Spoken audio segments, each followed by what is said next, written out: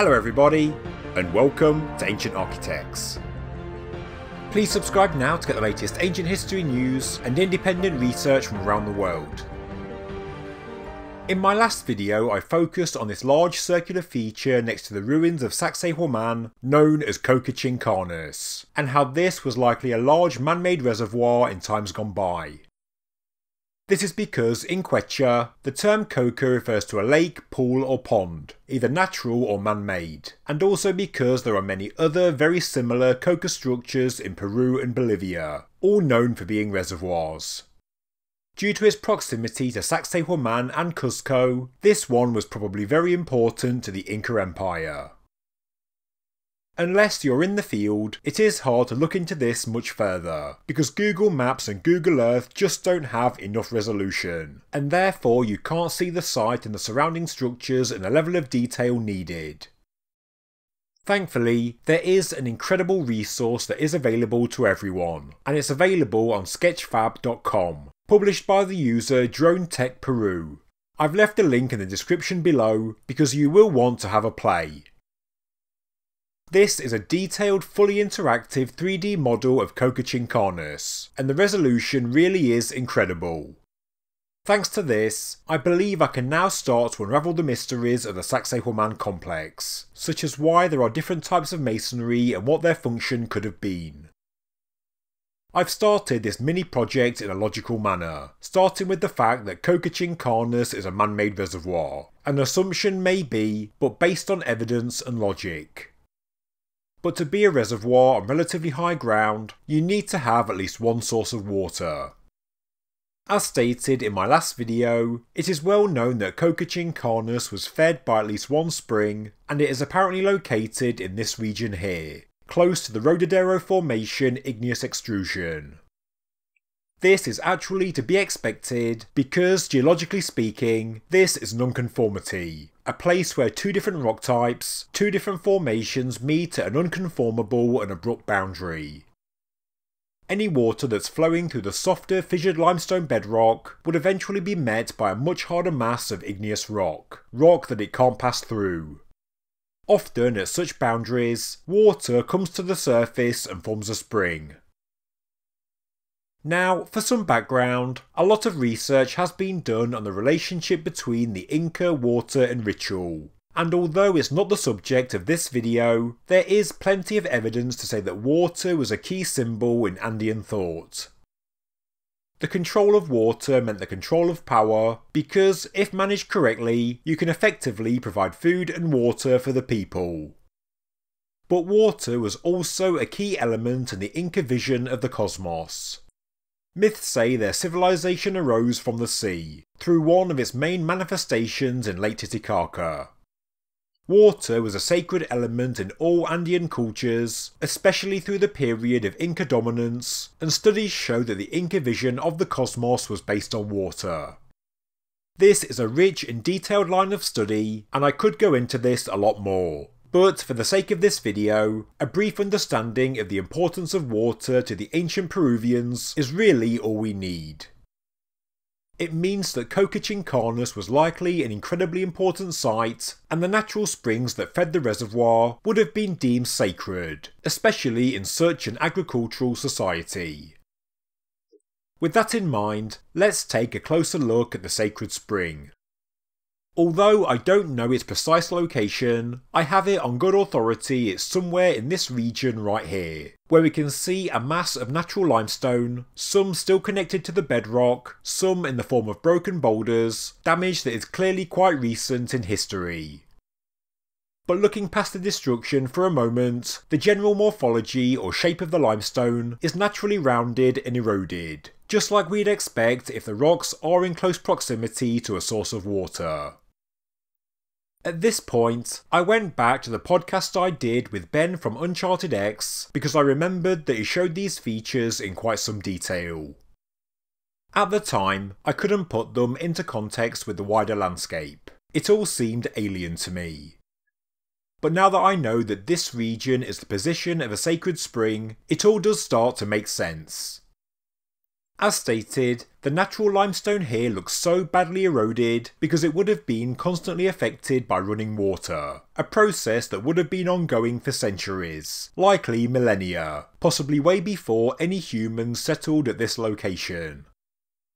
Ben shows that many of the limestone outcrops and boulders also display a number of man-made cuts and shapes, including steps and other geometric features, and these were clearly incised into the rock after the bulk of erosion had taken place, because the cut surfaces are less eroded and in many cases they still look sharp.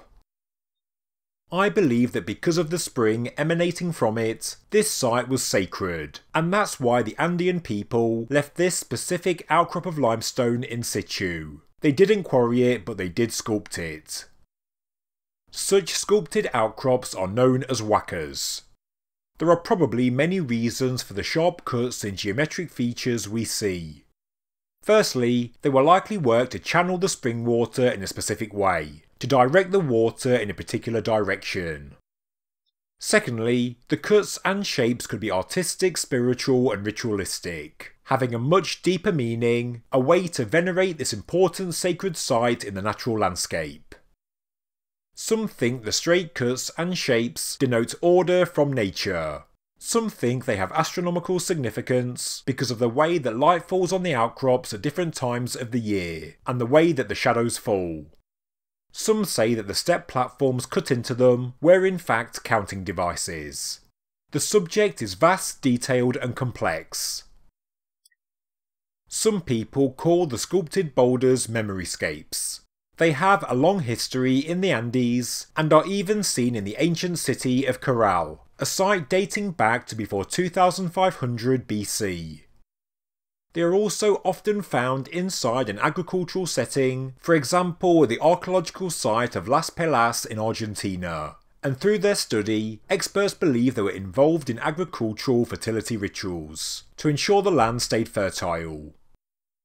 This limestone outcrop we've been looking at so far is a sacred waka, but it's not an easy place to research because the whole site is a complete mess. It's been well and truly destroyed.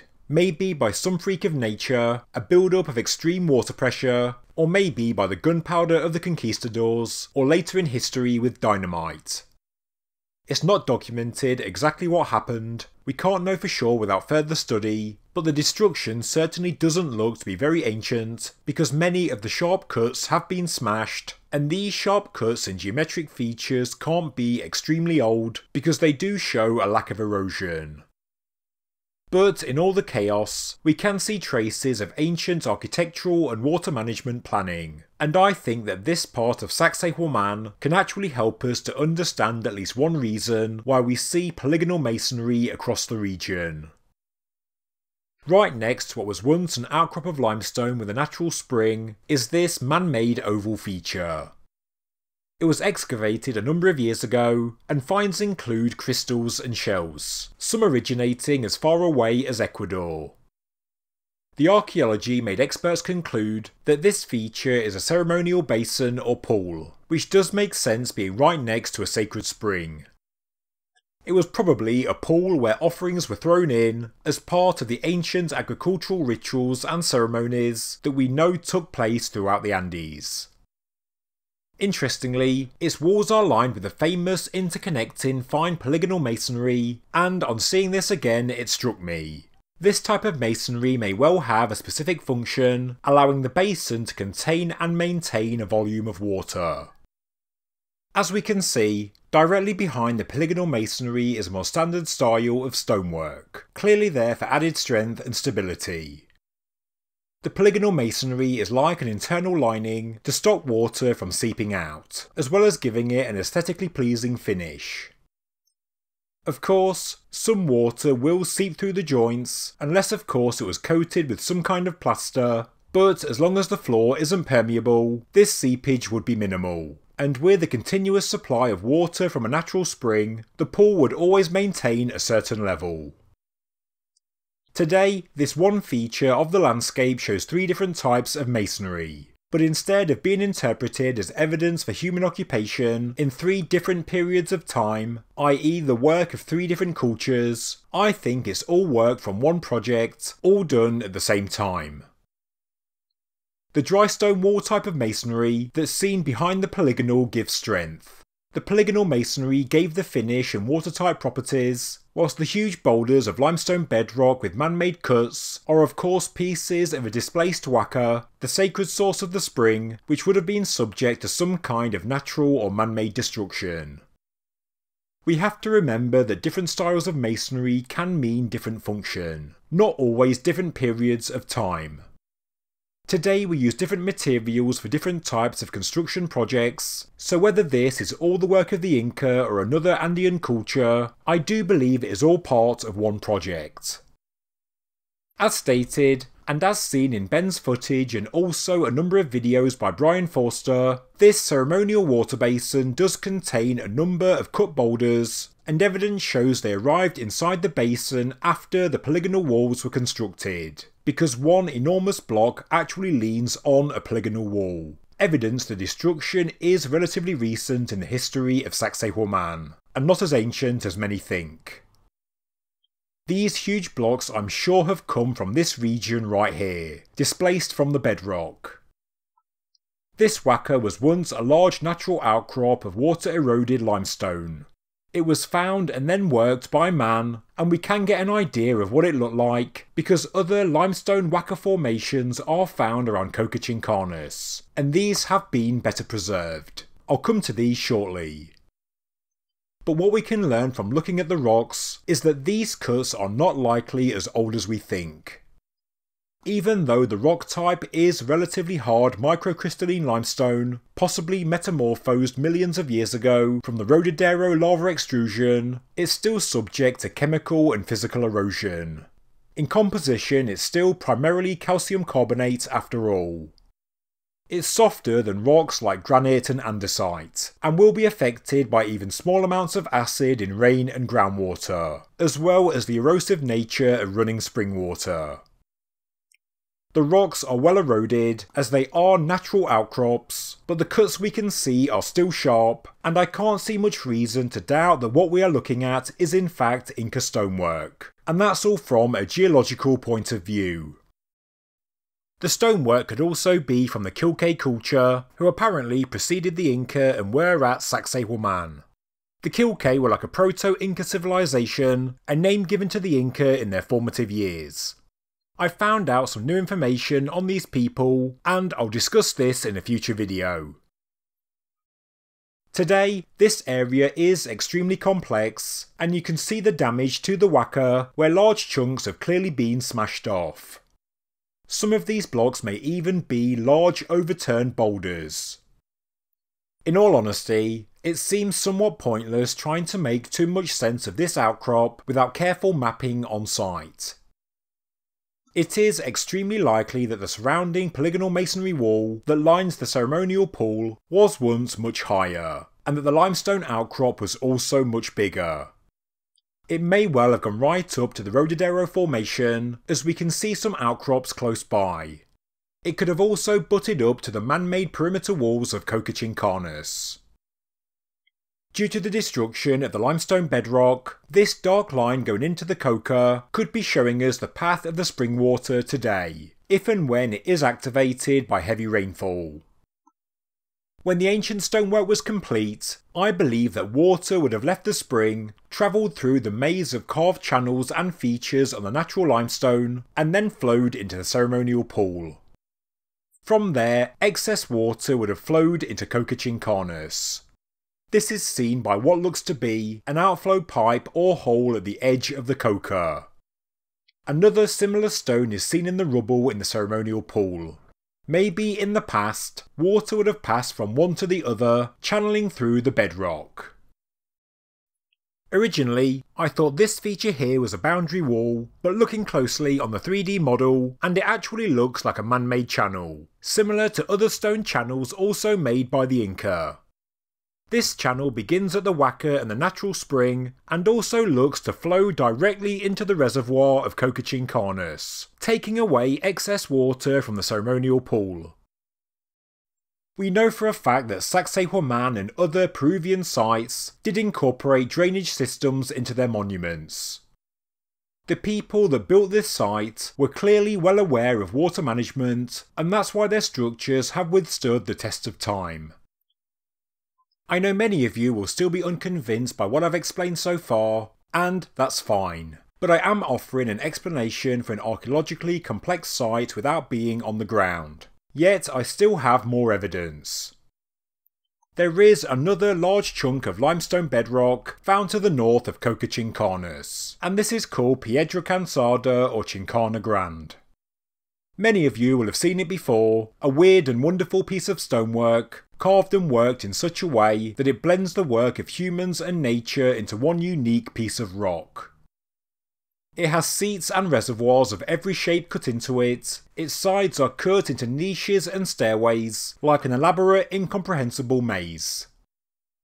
Doing some research, and excavations have taken place at this location. Directly to the north there are cut terraces, to the east is a rectangular building, and abutting it to the south is an architectural compound. The southern structure has a polygonal masonry lining, and was found to link to a potential fountain basin.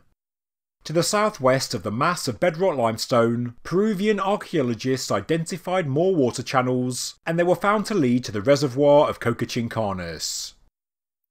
There was also another building found close by, and that was described as a support structure for rituals held at Piedra Cansada. Ceremonies certainly took place here due to the find of tupus, small idol figurines made of metal, and again we find fragments of shells which we know are associated with water veneration. Legends associated with the rock say it was brought from some distance away by the Inca, which we know isn't the case as it's the same rock type of the Sacsayhuaman region. But interestingly, the same legend says the stone got tired and would not move any further and cried tears of blood. Therefore, it was named Piedra Cansada, aka the Tired Stone. The fact that legend said the stone cried, the fact that we find a compound close by with the watertight polygonal masonry, and the fact there are channels that head towards the Qochas reservoir all indicate that this is another site of a natural spring, another important waka that was worshipped and venerated for its life-giving properties. A place to give offerings during the agricultural fertility rituals to ensure the water came forth from the rock. There are also a number of videos on YouTube that show people heading through tunnels from Piedra Cansada and ending up at Qochas. These tunnels cut through the limestone bedrock are water channels, showing clear signs of water erosion. Water really is the key to understanding the Sacsayhuaman architecture. Heading back to Qochas, and to the north we have another waka, another carved lump of limestone bedrock. 2 terraces down on its western side, and there is another oval feature with a polygonal masonry lining, and this looks to be a channel flowing down from the waka into the oval basin. From this basin there is another clear channel that runs directly into the Qochas reservoir. Is this the location of yet another natural spring, or does the water from Piedra Cansada enter the reservoir through here? Evidence certainly implies it's all associated with water nonetheless. This huge chunk of exposed bedrock is situated on the very northern edge of the reservoir.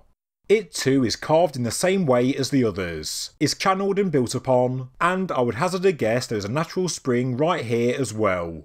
And, because of its position, it was probably the main source of water for the reservoir. Sacsayhuaman is a geologically fascinating region, and I believe the large extrusive Rodadero formation, which sits unconformably with the limestone bedrock, is why we see an abundance of natural springs. This would have been an extremely significant and important place for the Andean civilizations, especially the Inca, and it all shows that the true importance of this region is water.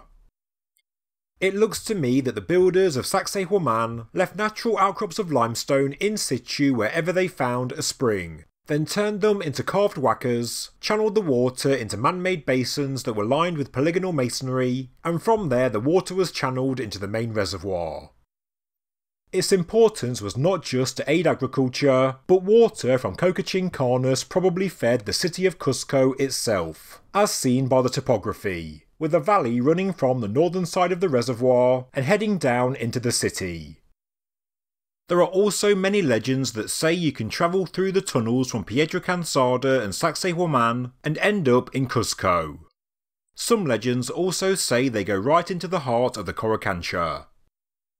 As stated, I believe that these tunnels are in fact water channels, an incredible, complex and impressive feat of engineering by the ancient Peruvians.